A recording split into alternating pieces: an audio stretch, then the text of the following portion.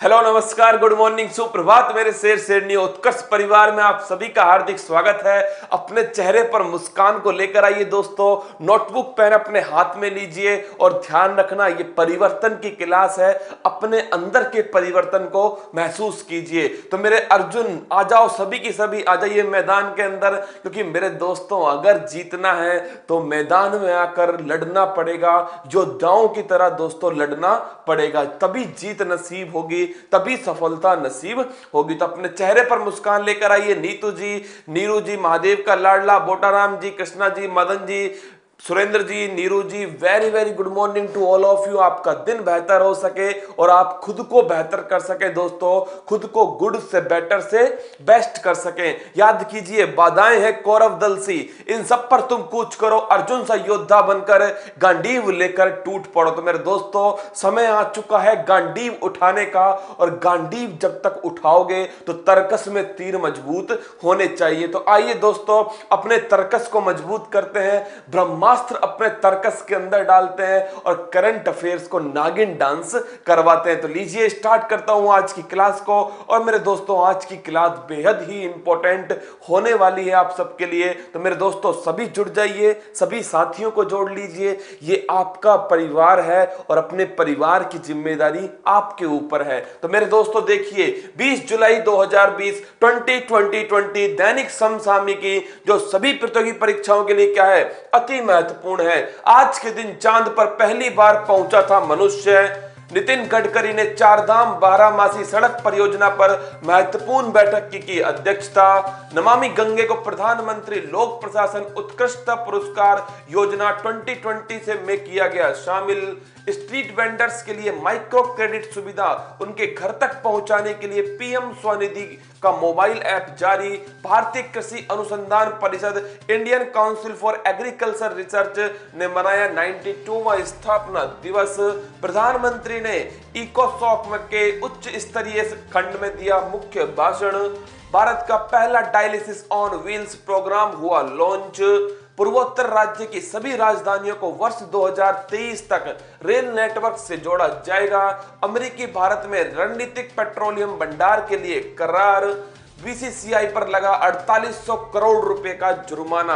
और मेरे दोस्तों, इसी के साथ आज का वो मोटिवेशनल कोट जो आपको ऊर्जावान बनाएगा और आपके अंदर का जो आत्मविश्वास है इसे दोगुना कर देगा। तो आइए दोस्तों, देखता हूं आज का मोटिवेशनल कोट जो आपको ऊर्जावान बनाने वाला है। देखिए, वैसे तो मेरी कोई खास वजह नहीं, वैसे तो मेरी कोई खास वजह नहीं कामयाब होने की, बस दिल में एक जिद लिए बैठे हैं तकदीर को उसकी औकात याद दिलाने की। वैसे तो मेरी कोई खास वजह नहीं कामयाब होने की, लेकिन दिल के अंदर एक जिद लिए बैठे हैं क्या दोस्तों, तकदीर को औकात दिखाने की। जो ये कहते हैं ना कि मेरे नसीबों में नहीं है लाडलों, उन्हें औकात दिखानी है, उन्हें ये बताना है कि नसीबों के ऊपर भगवान ने उंगलियां दी हैं और ये उंगलियां मेरे दोस्तों नसीब को बनाने वाली हैं। और ये उंगलियां ही, ध्यान रखना मेरे लाडलो, ये उंगलियां ही आपको सफलता तक पहुंचाने वाली हैं। तो ध्यान रखना दोस्तों, दिल के अंदर एक जिद लिए बैठे हैं। क्या लिए बैठे हैं? एक जिद लिए बैठे हैं, एक पागलपन, एक जुनून लिए बैठे हैं कि अब की बार जीतना है और दोस्तों निश्चित जीतना है। आने दो समस्याओं को दोस्तों, निकल पड़ा है कारवार जो धड़क रहा था सालों से, अब की बार पड़ा है पाला फूल पत्ती वाले सवालों पर। तो मेरे लाडलों, आइए तैयारी को मजबूत करते हैं, सफलता की तरफ एक मजबूती से कदम आगे बढ़ाते हैं। और मेरे दोस्तों, आज का पहला सवाल, और पहला ही सवाल आपको चांद पर ले जाएगा। आप समझ जाएंगे कि आपकी तैयारी कितनी बेहतर हो सकती है। तो लाडलो, आइए आज के पहले सवाल की ओर बढ़ता हूं। आज के दिन 1969 में मानव पहली व आखिरी बार चांद पर पहुंचा था।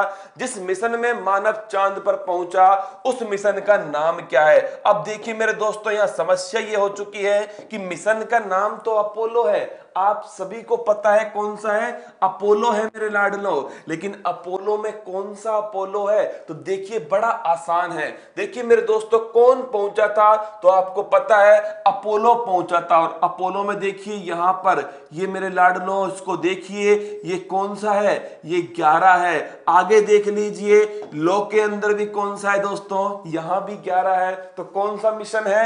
ये अपोलो का 11वां मिशन है। कौन सा है? अपोलो का 11वां मिशन। मेरे दोस्तों ध्यान रखना, 16 जुलाई कौन सी तारीख है? 16 जुलाई 1969। इस दिन मेरे दोस्तों स्टार्ट होता है कौन सा मिशन? Apollo 11 mission. कौन सा मिशन है? अपोलो 11 मिशन स्टार्ट होता है। मतलब मानव जो है वो चंद्रमा की तरफ दोस्तों अपना जो सफर है उसे स्टार्ट करता है 16 जुलाई 1969 को। और मेरे लाडलों, ये मिशन किसने भेजा था? ये भेजा था यूएसए की अंतरिक्ष एजेंसी नासा ने। किसने भेजा था? नासा ने भेजा था। और देखिए 20 जुलाई 1969, कब? 20 जुलाई 1969 को मेरे दोस्तों ये मिशन कहां पहुंच जाता है? ये मिशन पहुंच जाता है चंद्रमा के ऊपर। और मेरे लाडलों लैंड कब करता है? लैंड करता है शाम को 8:47 PM। कब मेरे दोस्तों?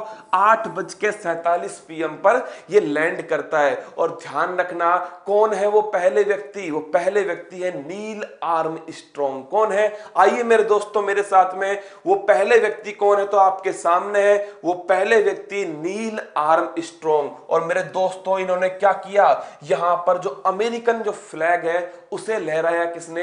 नील आर्मस्ट्रॉन्ग ने। और मेरे दोस्तों यहीं पर ध्यान रखना, एक तो थे नील आर्मस्ट्रॉन्ग। कौन थे?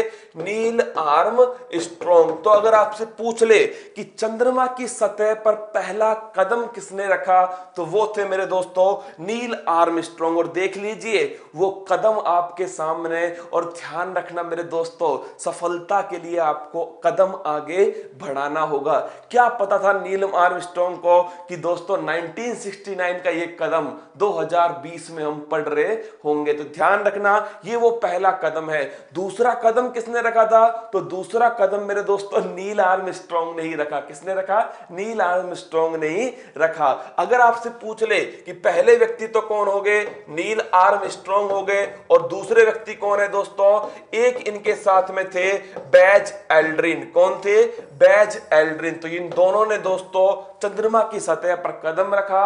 और 20 जुलाई 1969 को दोस्तों चंद्रमा की सतह पर पहुंच गए। और 24 जुलाई 1969 को ये धरती पर वापस आ गए। कहां पर? धरती पर वापस आ गए। और ये कहां पर दोस्तों इन्होंने लैंडिंग करी? तो प्रशांत महासागर में। कहां पर? प्रशांत महासागर में डुबकी लगाई। क्या? प्रशांत महासागर में डुबकी लगाई। बोलो बांके बिहारी लाल की जय। मेरे दोस्तों देखिए 16 जुलाई को स्टार्ट होता है ये मिशन। 20 जुलाई को दोस्तों चंद्रमा की सतह पर पहुंचता है। 24 जुलाई को वापस से दोस्तों धरती पर आ जाता है कौन सा? Apollo 11 mission. और ये पहला और अंतिम है दोस्तों जो चंद्रमा की सतह पर उतरा है मानव। अब मैं बात करूं भारत की तरफ से कौन था, तो भारत की तरफ से ध्यान रखना है दोस्तों, हमने चंद्रयान 2 को भेजा जिसके अंदर क्या था? जिसके अंदर मेरे दोस्तों लैंडर था। और लैंडर का नाम क्या था? हमारे लैंडर का नाम विक्रम था। और एक था मेरे दोस्तों रोवर जिसका नाम क्या था? जिसका नाम था प्रज्ञान। क्या नाम था? प्रज्ञान इसका नाम था। आइए बढ़ते हैं दूसरे प्रश्न की तरफ दोस्तों। और देखिए आज का दूसरा प्रश्न, हाल ही में केंद्रीय मंत्री नितिन गडकरी द्वारा 4 धाम परियोजना की समीक्षा की गई है। इस परियोजना की शुरुआत हुई थी। ये 4 धाम परियोजना जो है ना, ये अति महत्वपूर्ण प्रश्न है दोस्तों। बहुत बार आपको देखने को मिलेगा कौन सा? 4 धाम परियोजना। मैं बात करूं किसने स्टार्ट किया है, तो ध्यान रखना मेरे दोस्तों आपके सामने है नितिन गडकरी जो है, इन्होंने इसकी समीक्षा की है। क्या की है? नितिन गडकरी ने इसकी समीक्षा की, क्योंकि यही हमारे कौन से मंत्री हैं? यही हमारे राजमार्ग मंत्री है। और यही मेरे दोस्तों हमारे माइक्रो स्मॉल मीडियम एंटरप्राइज मंत्री है। मतलब कि सूक्ष्म लघु मध्यम उद्योग मंत्री भी कौन है? वो भी मेरे दोस्तों कौन है? नितिन गडकरी है। अब सवाल सुनिएगा आप, 4 धाम यात्रा कब स्टार्ट होती है? 27 दिसंबर 2016। कब स्टार्ट होती है? 27 दिसंबर 2016 को स्टार्ट होती है 4 धाम यात्रा। देखिए मेरे दोस्तों शुभ सुबह मैं आपको चांद के पार लेकर गया। दोबारा देखिए आपको दोस्तों 4 धाम के दर्शन यहीं पर बैठे बैठे ऑनलाइन करवा रहा हूं दोस्तों। इससे बड़ा और क्या तोहफा आपके लिए होगा। तो आइए मेरे लाडलों, वो 4 धाम देख लीजिए। ये है वो 4 धाम जिनकी यात्रा स्टार्ट होगी दोस्तों। एक है बद्रीनाथ, कौन सा धाम है? बद्रीनाथ है। दूसरा है मेरे दोस्तों केदारनाथ, कौन सा है? केदारनाथ है। एक है यमुनोत्री, कौन सा है? यमुनोत्री है। और एक है मेरे लाडलों गंगोत्री। तो इन चारों को जोड़ने के लिए, इन चारों को, बद्रीनाथ, केदारनाथ, गंगोत्री और यमुनोत्री, इन चारों को जोड़ने के लिए एक योजना है जिसका नाम है 4 धाम योजना। कब स्टार्ट होती है? 27 दिसंबर 2016 को स्टार्ट होती है। कहां पर है मेरे लाडलो? उत्तराखंड के अंदर है। कहां पर है? उत्तराखंड के अंदर है। लगभग 826 किलोमीटर, क्या है दोस्तों? लगभग 826 किलोमीटर की सड़क का निर्माण इसमें किया जाएगा। और अभी हाल ही में नितिन गडकरी ने इसकी समीक्षा बैठक की है कि यह काम कहां तक पहुंच गया। अब आइए सवाल पर दोस्तों, उत्तराखंड पर आए हैं। कहां पर आए हैं? उत्तराखंड पर आए हैं। आप जानते हो देवों की नगरी किसे कहते हैं? देवों की नगरी मेरे दोस्तों उत्तराखंड को कहते हैं। किसे कहते हैं? उत्तराखंड को कहते हैं। दूसरा सवाल याद कीजिए मेरे दोस्तों, मैंने आपसे कहा था उत्तराखंड की राजधानी देहरादून है। क्या है? देहरादून है। लेकिन इसकी जो ग्रीष्मकालीन राजधानी है वो बनाई गई है मेरे लाडलों गैरसैंण। कौन सी बनाई गई है? गैरसैंण इसकी ग्रीष्मकालीन राजधानी, जो चमोली डिस्ट्रिक्ट के अंदर स्थित है। कहां पर? चमोली डिस्ट्रिक्ट के अंदर स्थित है। अगला सम्मेलन याद कीजिए दोस्तों, अगला पॉइंट है उत्तराखंड में, और वो है जिम कॉर्बेट नेशनल पार्क। कौन सा है? Jim Corbett national park. Bharat का पहला नेशनल पार्क कौन सा है? भारत का पहला राष्ट्रीय उद्यान जिम कॉर्बेट नेशनल पार्क है। याद कीजिए उत्तराखंड के अंदर दोस्तों पिथौरागढ़ जिला, कौन सा जिला था? पिथौरागढ़ जिला। और मैंने आपसे कहा था यही तो दोस्तों विवाद है, कौन सा? काला पानी विवाद। कौन सा विवाद है? काला पानी विवाद, जो आपके भारत और नेपाल के बीच में है, जिसमें भारत ने काला पानी स्थान को कहां पर? पिथौरागढ़ जिले के अंदर दर्शाया। यह है मेरे लाडलों उत्तराखंड संबंधित महत्वपूर्ण जानकारी, जो वर्तमान में अति महत्वपूर्ण बन जाती है। आइए आगे बढ़ते हैं अगले प्रश्न की तरफ दोस्तों। अगला प्रश्न है, हाल ही में केंद्र सरकार ने किस कार्यक्रम के क्रियान्वयन को प्रधानमंत्री लोक प्रशासन उत्कृष्टता पुरस्कार योजना में शामिल किया है? क्यों किया है दोस्तों, ये आप भी नहीं समझ पाएंगे, क्योंकि गंगा मैया को साफ किसी लोक प्रशासन अधिकारी ने नहीं, पर्यावरण ने किया है, लॉकडाउन ने किया है दोस्तों। किसने किया है? लॉकडाउन ने किया है। आप भी जानते हैं लॉकडाउन से पहले कितनी गंगा मैया साफ हुई है, और दोस्तों लॉकडाउन के दौरान कितनी साफ हुई है। तो आइए दोस्तों, लेकिन पुरस्कार मिला है तो चर्चा करनी पड़ेगी। मेरे लाडलों, नमामि गंगे कार्यक्रम, कौन सा कार्यक्रम है? नमामि गंगे कार्यक्रम। मैं बात करूं, केंद्र सरकार ने नमामि गंगे कार्यक्रम को प्रधानमंत्री लोक प्रशासन उत्कृष्टता पुरस्कार, मतलब कि नमामि गंगे कार्यक्रम के जिला स्तर पर जो प्रशासनिक अधिकारी हैं दोस्तों, उन्होंने बेहतर काम किया है, इसके लिए एक्सीलेंस अवार्ड दिया गया है। तो ध्यान रखना, ये किसके लिए मिला है दोस्तों? जिला स्तर पर बेहतर कार्य करने के लिए। तो पहली बार ही मिला है, जिला स्तर पर बेहतर कार्य करने के लिए ये अवार्ड दिया गया है। अगला प्रश्न सुनिए लाडलों, अगला प्रश्न सुनना। नमामि गंगे कार्यक्रम, आप जानते हो ये नमामि गंगे जो कार्यक्रम है, ये मेरे दोस्तों 2014 में, कब? 2014 में, जब हमारे प्रधानमंत्री गुजराती दिमाग कहां पर गए थे? न्यूयॉर्क के अंदर गए थे दोस्तों, और वहां पर ये संबोधन कर रहे थे। कहां से? न्यूयॉर्क से संबोधन कर रहे थे। तो इन्होंने कहा था कि हमारे देश की 40% आबादी को अगर सुरक्षित रखना है, 40% आबादी का विकास करना है, तो गंगा मैया को साफ करना अनिवार्य है। क्या बोला था दोस्तों? कि 40% जो आबादी है वो किस पर निर्भर है? एक्चुअली में ये निर्भर है मेरे लाडलों गंगा मैया के ऊपर, गंगा नदी के ऊपर निर्भर है। और आप जानते हो बनारस से चुनाव लड़ते समय दोस्तों क्या कहा था? कि मुझे तो गंगा मैया ने बुलाया है। किसने बुलाया है? गंगा मैया ने बुलाया है। ये दोस्तों उन्होंने बनारस से चुनाव लड़ते हुए समय बोला था। तो ध्यान रखना, नमामि गंगे कार्यक्रम 2014 में प्रधानमंत्री न्यूयॉर्क से क्या करते हैं? इसकी घोषणा करते हैं। अगला प्रश्न दोस्तों, ये जो अवार्ड है, इस अवार्ड का गठन कब हुआ? 2006 में इसका गठन हुआ। और ये अवार्ड कौन सा मंत्रालय देगा?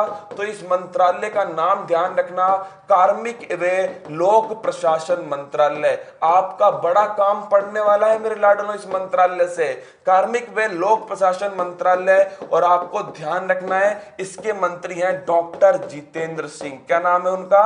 डॉक्टर जितेंद्र सिंह जो है वो इसके मंत्री हैं। तो इंपॉर्टेंट प्रश्न है कि जो ये पब्लिक गवर्नेंस एक्सीलेंस अवार्ड दिया गया है, ये अवार्ड मेरे दोस्तों नमामि गंगे को मिला है। किसके द्वारा? कार्मिक मंत्रालय के द्वारा दिया गया है। और मेरे दोस्तों जिला स्तर पर बेहतर कार्य के लिए प्रदान किया गया है। आप फोटो देखिए मेरे लाडलो, यहीं पर award PM awards to bureaucrats in 2020 to be based on A district economic development. आप देख रहे हैं लाडलो कि जो 2020 का जो अवार्ड है वो किस पर आधारित है? District economic development. और मैंने आपसे कहा कि जिला स्तर पर बेहतर कार्य करने के लिए ये अवार्ड दिया गया है। और यहां पर लिखा हुआ है कि ये अवार्ड कब दिया जाएगा? तो ये अवार्ड मिलेगा दोस्तों, the awards will be given away by prime minister Narendra Modi on Sardar Patels birthday anniversary on 31 अक्टूबर 2020। तो ध्यान रखना है, 31 अक्टूबर 2020 को जब राष्ट्रीय एकता दिवस, कौन सा दिवस? राष्ट्रीय एकता दिवस बनाया जाएगा। क्योंकि दोस्तों सरदार पटेल की क्या है? सरदार पटेल का जन्म दिवस है इसी दिन। तो ये अवार्ड भी इसी दिन मिलने वाला है, जब सरदार पटेल का दोस्तों जन्मदिन होगा, जिन्हें लौह पुरुष कहते हैं, देशी रियासतों का एकीकरण करने वाला व्यक्ति, उनके जन्म दिवस पर यह अवार्ड दिया जाएगा, राष्ट्रीय एकता दिवस पर। तो अच्छा क्वेश्चन है, याद रखना। अगला प्रश्न देखिए दोस्तों, अगला प्रश्न क्या है? हाल ही में पीएम स्वनिधि योजना के लिए ऐप लॉन्च हुई है। इस योजना की शुरुआत कब की गई? हर एक सवाल, हर एक पॉइंट दोस्तों केवल आपकी तैयारी को मजबूत करने के लिए यहां पर लाया जाता है। बड़ी सोच समझ के राजूरी टीम दोस्तों हर सवाल को तय करती है। फिर उसके बाद मेरे दोस्तों, उसके बाद उस सवाल से संबंधित कौन से महत्वपूर्ण फैक्ट होते हैं वो मैं तय करता हूं, और मिलकर दोस्तों ये क्लास आपके सामने आती है। तो इस क्लास को, अच्छी बात को दोस्तों अधिक लोगों तक पहुंचाओगे तो ऊपर वाला आपको देख रहा है, वो भी आपको क्या करेगा दोस्तों? वो भी आपको अच्छी अच्छी बातें देगा। सुबह 5:30 बजे चेहरे पर मुस्कान को लेकर आइए लाडलो, खुद पर गर्व महसूस कीजिए कि आप सुबह 5:30 बजे जग करके इस इतिहास के साक्षी बन रहे हैं, इस क्लास के साक्षी बन रहे हैं। खुद पर गर्व कीजिए। खुद पर जब गर्व करोगे ना लाडलो, तभी क्या कर पाओगे? तभी इस दिल को समझा पाओगे कि आप कुछ बड़ा करने वाले हो। क्या दोस्तों? आप कुछ बड़ा करने वाले हो। दोस्तों वक्त को थोड़ा वक्त दीजिए, वक्त आपका वक्त बदल देगा। सिक्का उछल चुका है, अब हेड भी अपना होगा और टेल भी अपना होगा। देखिए पीएम स्वनिधि योजना, बात करूं मैं स्वनिधि की तो आपको पता है दोस्तों ये योजना तो नागिन डांस करती होगी आपके सपनों के अंदर। स्ट्रीट वेंडर्स, क्या नाम है इसका? स्ट्रीट वेंडर्स आत्मनिर्भर निधि योजना। क्या नाम है? स्ट्रीट वेंडर्स आत्मनिर्भर निधि योजना। और आप जानते हो किसके लिए ये रेहड़ी पटरी वालों के लिए। किसके लिए? रेहड़ी पटरी वाले जो हैं उनके लिए ये योजना स्टार्ट की गई है। कब की गई? याद है आपको? 1 जून 2020 से स्टार्ट की गई। कब? 1 जून 2020 से स्टार्ट की गई। इसमें क्या होगा? तो 10,000 रुपए की दोस्तों 10,000 रुपए का ऋण दिया जाएगा, और इस पर कितनी सब्सिडी मिलेगी? 7% की ब्याज सब्सिडी दी जाएगी। क्या? 7% की ब्याज सब्सिडी दी जाएगी। क्यों स्टार्ट की गई? तो इस कोरोना काल में दोस्तों जो रेहड़ी पटरी वाले हैं सबसे अधिक नुकसान इन्हें हुआ है। इन्हें उबारने के लिए ये योजना स्टार्ट की गई। अब क्यों चर्चा में आई? तो इस इसका एक ऐप लॉन्च किया है। क्या किया है दोस्तों? पीएम स्वनिधि ऐप लॉन्च किया है। और ये जो ऐप है मेरे लाडलो, ध्यान रखना इसका उद्देश्य क्या है, देखना इसका उद्देश्य है कि जो ऋण देने वाला है, जो कौन है, जो ऋण प्रदाता है, और मेरे दोस्तों जो ऋण लेने वाला स्ट्रीट वेंडर्स है, कौन है, जो ऋण लेने वाला स्ट्रीट वेंडर्स है, इनके मध्य नजदीकियां लाना। क्या करना? इनके मध्य नजदीकियां लाना दोस्तों। इनके मध्य क्या करना? इनके मध्य बातचीत को सीधा स्टार्ट करना और कागज रहित ऋण को बढ़ावा देना। कुल मिला क्या करना? कुल मिला के दोस्तों इन दोनों के मध्य क्या करना? नजदीकियां लाना, यही उद्देश्य है। तो ध्यान रखना इनके मध्य दोस्तों नजदीकी लेकर आना, जिससे ये एक दूसरे को समझ सके और कागज रहित जो ऋण है, कैसा है, कागज रहित जो ऋण व्यवस्था है ये स्टार्ट हो सके। इसके लिए हमने ऐप लॉन्च किया है और 1 जून 2020, कब? 1 जून 2020 को यह योजना स्टार्ट की गई हमारे प्रधानमंत्री जी के द्वारा। अगला प्रश्न देखिए मेरे लाडलो, हाल ही में प्रधानमंत्री कृषि अनुसंधान परिषद ने अपनी स्थापना दिवस बनाई है। इस परिषद की स्थापना हुई, लगाइए फूल पत्तियां मेरे लाडलो क्वेश्चन नंबर 5 के ऊपर, क्योंकि ये जो संस्था है ना, ये संस्था आपके लिए बड़ी महत्वपूर्ण है और इसका नाम है ICAR। क्या नाम है? ICAR। ध्यान रखना मेरे दोस्तों, इसका नाम है ICAR।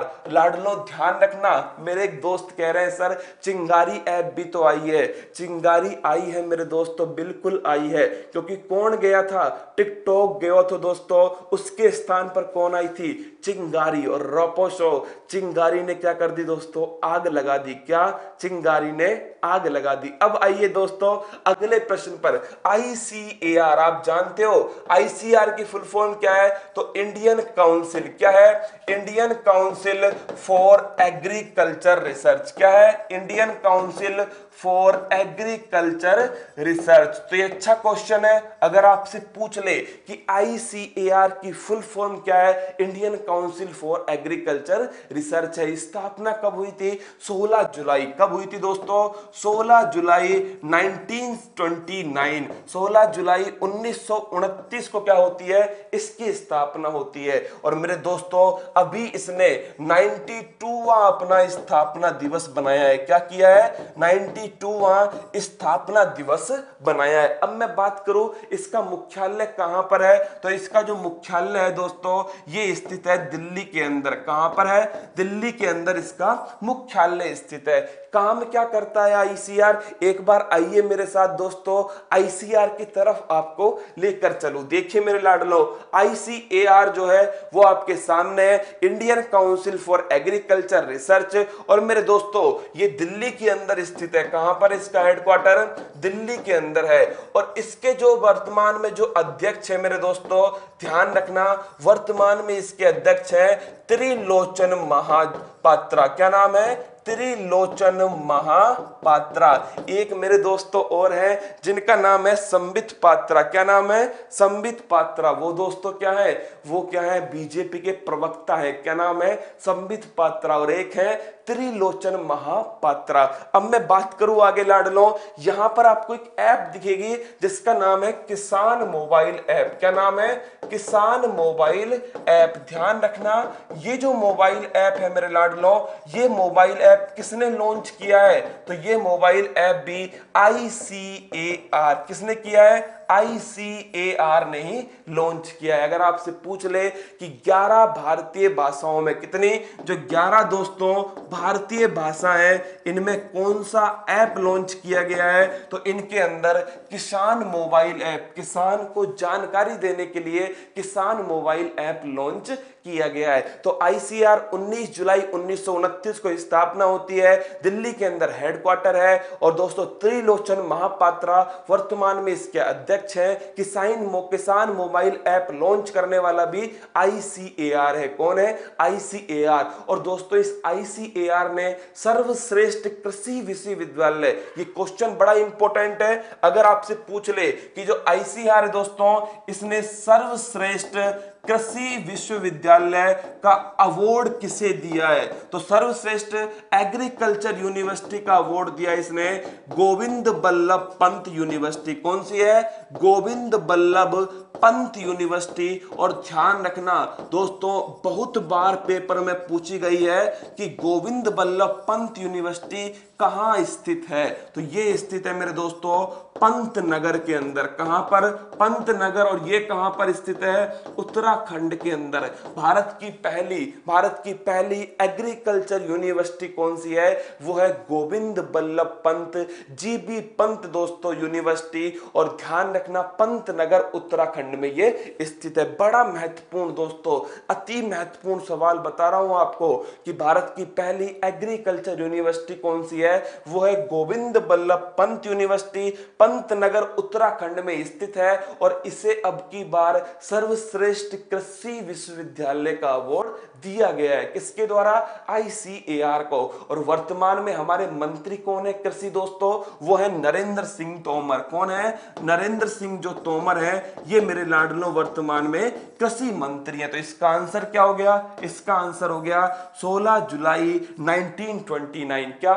16 जुलाई 1929। आइए अगले प्रश्न की ओर बढ़ता हूं। अगला प्रश्न क्या है दोस्तों? हाल ही में संयुक्त राष्ट्र आर्थिक एवं सामाजिक परिषद सुर्खियों में रही है, इसके संबंध में सत्य कथन है। तो मेरे दोस्तों, आप तो जानते हो, वैसे भी आप ऑप्शन नंबर डी देखिए, सभी कथन सत्य है। क्या है? सभी कथन सत्य। और आप जानते हो जब भी लिखा मिले क्या सभी कथन सत्य है, मतलब जय माता दी, ऑप्शन नंबर डी। क्या? जय माता दी, ऑप्शन नंबर डी। और मेरे दोस्तों, तुक्का एक्सपर्ट हो आप सभी। क्या है?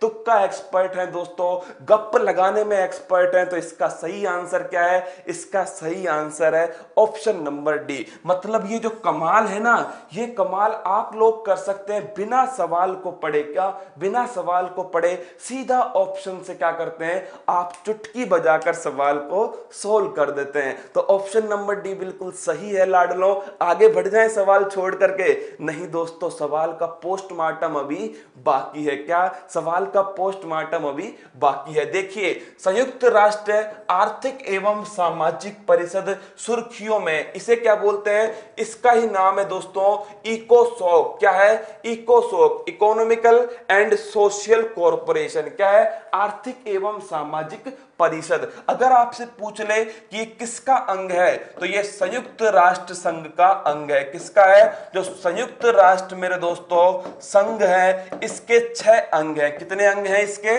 6 अंग हैं। गौर से सुनना, इंपॉर्टेंट सवाल है कि जो यूनाइटेड नेशन है, ये इसकी स्थापना 24 याद है 24 अक्टूबर 1945 को हुई थी। न्यूयॉर्क के अंदर हेडक्वार्टर है। और मेरे दोस्तों, न्यूयॉर्क किस नदी के किनारे है? हडसन नदी के किनारे है। और एंटोनिया गुटारेस जो है वो संयुक्त राष्ट्र संघ के महासचिव हैं। अब आइए सवाल की तरफ। इसके 6 अंग हैं दोस्तों। इसमें जो पहला अंग है वो है महासभा। कौन सा है? महासभा इसका पहला अंग है। दूसरा अंग कौन सा है दोस्तों? तो जो दूसरा अंग है, ध्यान रखना, वो है सुरक्षा परिषद। क्या है? सुरक्षा परिषद इसका दूसरा अंग है। और एक मेरे लाडलो इसी के साथ में इकोसोक, इसका हो गया तीसरा अंग। फोर्थ अंग अगर आपसे पूछ ले तो वो है दोस्तों अंतरराष्ट्रीय न्यायालय। क्या है? अंतरराष्ट्रीय न्यायालय इसका फोर्थ अंग है। और फिफ्थ मेरे दोस्तों इसका क्या है? इसका है सचिवालय। क्या है? सेक्रेटरीट है। और एक जो अंग है इसका, उसका नाम है न्यासशिप। क्या है दोस्तों? न्यासशिप। लेकिन ध्यान रखना, वर्तमान में काम नहीं कर रहा। जो छठा अंग है ना, ट्रस्टीशिप वाला, वो वर्तमान में काम नहीं कर रहा। वो उनके लिए था जो अभी हाल ही में उपनिवेश से आजाद हुए, गुलामी से आजाद हुए। और ऐसा कोई भी दोस्तों वर्तमान में कोई देश नहीं है। इसीलिए ये जो छठा अंग है न्यासशिप, ये वाला वर्तमान में प्रासंगिक नहीं है। लेकिन यूनाइटेड नेशन के टोटल अंग कितने हैं? 6 अंग हैं। अब बात करूं किसकी? इस इकोसोक की बात करूं मेरे दोस्तों, तो ध्यान रखना, ये जो इकोसोक है ना, ये भी दोस्तों 1945 में इसकी स्थापना हुई। कब हुई? 1945 में इसकी स्थापना हुई। ये भी भी यूनाइटेड नेशन का एक अंग है। 54 मेंबर हैं। कितने हैं? 54 मेंबर हैं दोस्तों। और जो कार्यकाल है वो कितना होता है? 3 वर्ष का कार्यकाल होता है। कितने वर्ष का?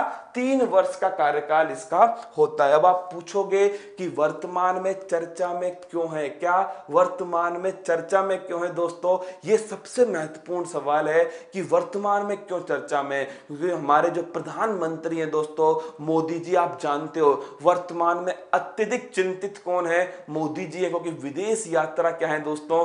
विदेश यात्रा बंद है और वो विदेश जा नहीं पा रहे। तो हुआ क्या? ये दोस्तों अपने घर से क्या हुए? इन्होंने संबोधन किया है किसको? इको शोक में। किसको दोस्तों? ये जो इको शोक है ना, इसमें संबोधन किया है। एक बढ़िया ट्रिक बता रहा हूं लाडलो, इको शोक के अध्यक्ष कौन है? तो शोक कब लगता है दोस्तों? शोक लगता है जब मोना और जूली दोनों साथ हो। क्या मोना और जूली साथ हो तो क्या लगेगा लाडलो? शोक लगने वाला है। क्या लगने वाला है? शोक लगने वाला है। तो जो इसके अध्यक्ष है उनका नाम है मोना जूल। क्या नाम है? मोना जूल। तो मोना और जूली मेरे दोस्तों ये साथ हैं तो क्या लगने वाला है? शोक लगने वाला है। क्या लगने वाला है?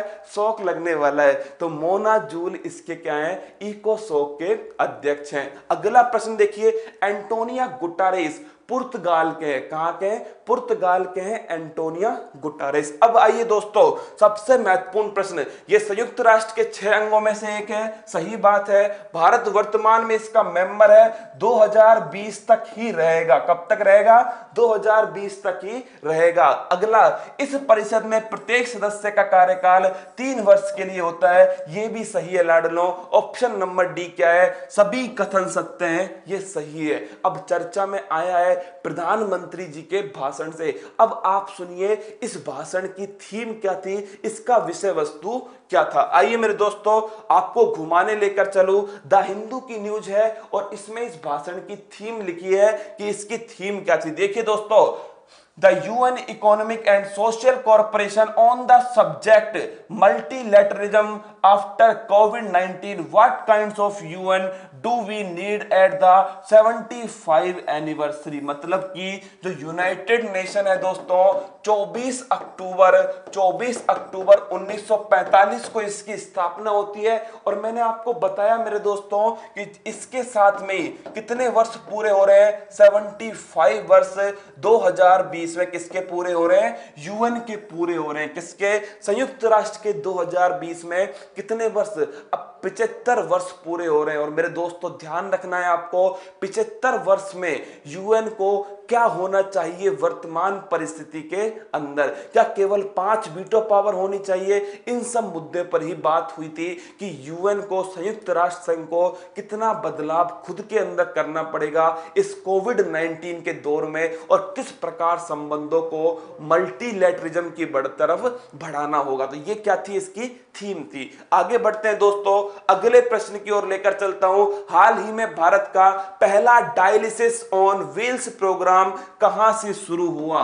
लगाइए मेरे दोस्तों फूल पत्तियां क्वेश्चन नंबर 7 पर। मैं आपसे फिर कह रहा हूं लाडलों कि इस क्लास को आप सुबह उठकर 5:30 बजे ही देखने की कोशिश करिए। जो नहीं देखेगा वो दोस्तों जो देख रहा है उससे बहुत पीछे होने वाला है। मैं आपसे फिर कह रहा हूं इस बात को कि सुबह सुबह दोस्तों, सुबह सुबह मजबूती के साथ कदम आगे बढ़ाओ। एक मेरे साथ में 7 दिन लेकर देख लो लाडलो क्लास। अगर परिवर्तन ना हो तो सुबह जगने की कोई जरूरत नहीं है। लेकिन सुबह जगने से फायदा यह होगा कि आपको पूरा दिन मिलेगा दोस्तों पढ़ने के लिए, वरना आप आलसी होंगे। और आलस जो है वो कभी भी फायदा नहीं करता, हमेशा नुकसान करता है। क्योंकि मेरे दोस्तों आपने अपने माँ बाप को सपना दिखाया। किसने दिखाया था? आपने खुद ने दिखाया था। आपने कहा था कि मैं इस लक्ष्य को पाकर दिखाऊंगा। और लाडलों अब आप सोच कर देखिए, जब मैं आपसे कह रहा हूं बार बार कि आप सुबह मेरे साथ जुड़िए, लेकिन आप क्या करते हैं? बाद में देखेंगे किसको? वीडियो को। समय मिलेगा तब देखेंगे, और समय कभी मिलता ही नहीं है। आप इतने बिजी इंसान हो कि आपको समय कभी मिलेगा नहीं। इसलिए दोस्तों आपसे फिर निवेदन करता हूं कि सुबह जगिए और क्लास का आनंद सुबह सुबह लीजिए। देखिए, भारत का पहला डायलिसिस ऑन व्हील्स, अगर आपसे पूछ ले कि डायलिसिस ऑन व्हील्स कहां स्टार्ट हो रहा है? दिल्ली एनसीआर के अंदर। कहां पर? दिल्ली एनसीआर के अंदर स्टार्ट हो रहा है। अब ये एनसीआर दोस्तों आपको पता है, मैंने याद दिलाया था आपको, याद कीजिए। एक तो मेरे दोस्तों हमारी दिल्ली है, क्या है? हमारी दिल्ली है। इसके पास में जैसे नोएडा स्थित है, इसके पास में, इसी के पास में गाजियाबाद स्थित है, इसी के पास में मेरे दोस्तों आपको नोएडा, गाजियाबाद, गुरुग्राम, क्या? गुरुग्राम स्थित है। इसी के पास में मेरे दोस्तों नोएडा, गाजियाबाद, गुरुग्राम, फरीदाबाद स्थित है। तो इन सबको मिलाकर क्या बना? इन सबको मिलाकर बना दोस्तों एनसीआर। क्या बन गया? एनसीआर, नेशनल कैपिटल रीजन, राष्ट्रीय राजधानी क्षेत्र। यहीं पर स्टार्ट हुआ है डायलिसिस ऑन व्हील्स। अब सवाल बनता है हमारे सामने कि डायलिसिस ऑन व्हील्स है क्या? मतलब डायलिसिस किसके ऊपर है? पहियों के ऊपर है। आप सोचिए डायलिसिस क्या होता है। आइए देखिए मेरे दोस्तों, डायलिसिस ये है जब आपकी जो किडनी है, क्या दोस्तों, जो हमारी जो किडनी है, इसका काम क्या होता है? इसका काम होता है रक्त का शुद्धिकरण। क्या होता है? रक्त का जो शुद्धिकरण है मेरे दोस्तों, ये काम होता है किसका? किडनी का काम होता है ब्लड का शुद्धिकरण करना। और आपसे पूछ ले कि जब रक्त का शुद्धिकरण किडनी नहीं कर पाए, किडनी खराब हो जाए दोस्तों, किडनी काम नहीं कर पाए किसका? ब्लड प्यूरिफिकेशन का, तो हम क्या करते हैं? हम रक्त को बाहर निकालते हैं। और क्या करते हैं दोस्तों? बाहर निकाल करके एक मशीन के द्वारा क्या करते हैं दोस्तों? इस मशीन के द्वारा इस रक्त का शुद्धिकरण करते हैं। और जब ये रक्त साफ हो जाएगा तो इसे दोस्तों वापस क्या करेंगे? शरीर के अंदर प्रविष्ट करा देंगे। आप देखिए, जब रक्त दोस्तों, रक्त को लेकर आए यहां से, और यहां पर क्या किया? इसका शुद्धिकरण किया, और फिर वापस से क्या करा? इस रक्त को फिर वापस से दोस्तों मनुष्य के शरीर के अंदर प्रवेश करा दिया। इस प्रोसेस को बोलते हैं डायलिसिस। क्या बोलते हैं? डायलिसिस कहते हैं। मतलब कि रक्त को दोस्तों बाहर निकालना, और बाहर निकालकर मशीन के द्वारा शुद्ध करके वापस मनुष्य के शरीर के अंदर पहुंचाना, ये होता है डायलिसिस। क्या होता है? डायलिसिस होता है। और मेरे दोस्तों ये डायलिसिस ऑन व्हील का मतलब क्या है? तो देखिए, एम्बुलेंस दोस्तों आपको दिख रही होगी, क्या? एम्बुलेंस। और ये जो एम्बुलेंस है, इसके द्वारा, एम्बुलेंस के द्वारा मेरे दोस्तों क्या होगा? जो डायलिसिस है वो घर के बिल्कुल पास में उपलब्ध होगा। मतलब घर के पास में मेरे दोस्तों, घर के पास में एम्बुलेंस के अंदर आप क्या कर सकते हो? डायलिसिस करवा सकते हो। हॉस्पिटल जाने की कोई जरूरत नहीं है। तो घर के पास में एम्बुलेंस में दोस्तों आप डायलिसिस करवा सकते हो।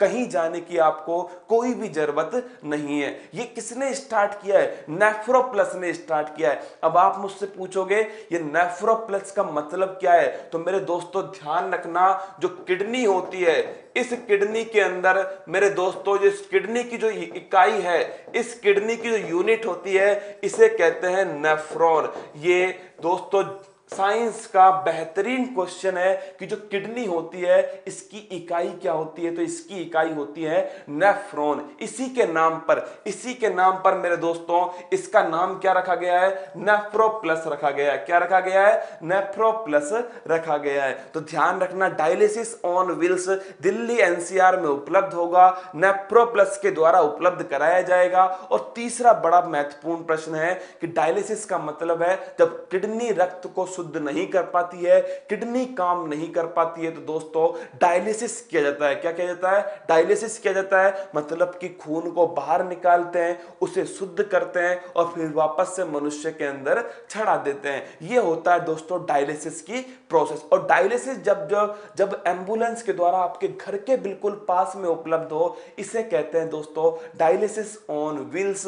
दिल्ली एनसीआर में स्टार्ट की गई, किसके द्वारा? नेफ्रोप्लस के द्वारा स्टार्ट की गई है। आइए दोस्तों अगले प्रश्न की ओर बढ़ता हूं। भारतीय रेलवे बोर्ड ने पूर्वोत्तर भारत के राज्यों की सभी राजधानियों को रेलवे नेटवर्क से जोड़ने के लिए कब तक का लक्ष्य रखा है?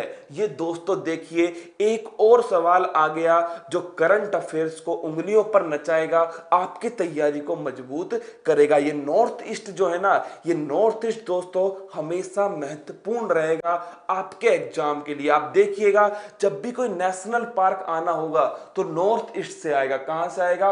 पूर्वी उत्तर पूर्वी भारत से आएगा। कोई दोस्तों योजना उत्तर पूर्वी भारत में चलेगी तो हमारे लिए महत्वपूर्ण होगी। कारण क्या है? कारण यह है कि दोस्तों हम जुड़ाव महसूस करें किसके साथ? नॉर्थ ईस्ट के साथ जुड़ाव महसूस करें। हमें पता लगना चाहिए किसके बारे में? नॉर्थ ईस्ट के बारे में। इसीलिए दोस्तों ये सवाल आपके सामने लाया गया है कि कब तक नॉर्थ ईस्ट, कब तक मेरे दोस्तों जो नॉर्थ ईस्ट की सभी राजधानी है, क्या नॉर्थ ईस्ट की सभी राजधानी है, इन्हें किससे जोड़ा जाएगा? इन्हें मेरे लाडलों रेलवे नेटवर्क से जोड़ा जाएगा। और टाइम है 2023। कब है मेरे दोस्तों? 2023 तक ऐसा किया जाएगा। कब तक?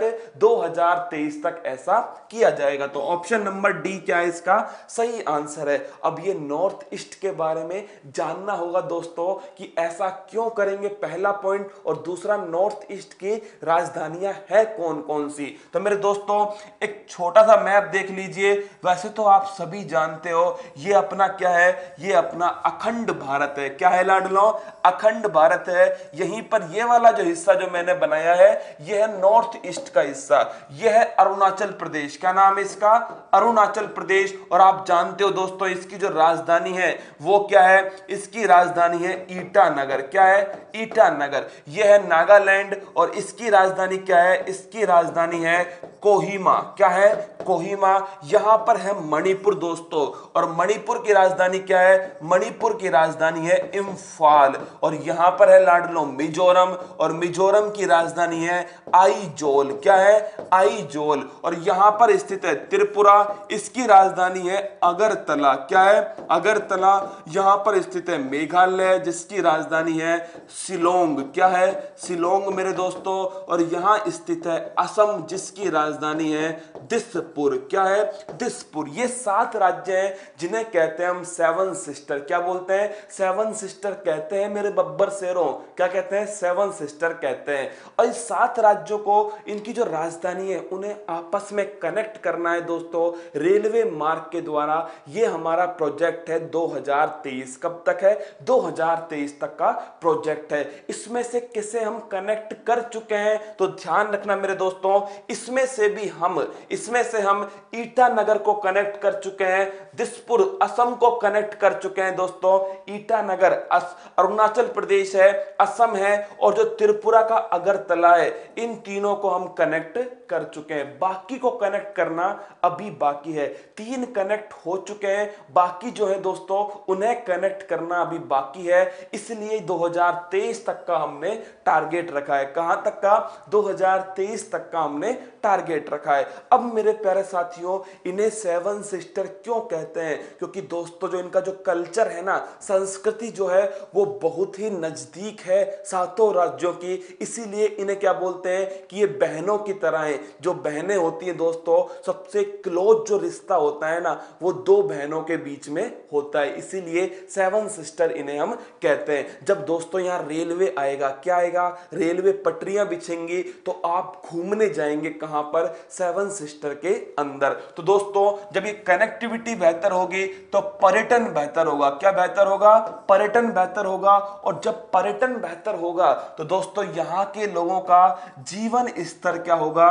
जीवन स्तर ऊंचा होगा। जब जीवन स्तर बेहतर होगा दोस्तों तो जो नॉर्थ ईस्ट है इसकी जो संस्कृति है इसके बारे में आप जान पाओगे कि यहां का रहन सहन, खान पान, वेशभूषा कैसी है मेरे लाडलों। और जब आप यहां की संस्कृति जान पाओगे तो मेरे दोस्तों इससे जो नॉर्थ ईस्ट है ये भारत से अपना जो जुड़ाव है वो और अधिक महसूस कर पाएगा। और क्या बन जाएगा? अखंड भारत जो है दोस्तों ये अखंड भारत बन जाएगा। ये दोस्तों उद्देश्य है किसका? रेलवे का उद्देश्य। तो 2023 तक हमें ऐसा करना है। आगे बढ़िए लाडलो, अगला प्रश्न देखिए, क्वेश्चन नंबर 9। हाल ही में भारत और अमेरिका के मध्य रणनीतिक पेट्रोलियम भंडार हेतु करार हुआ है।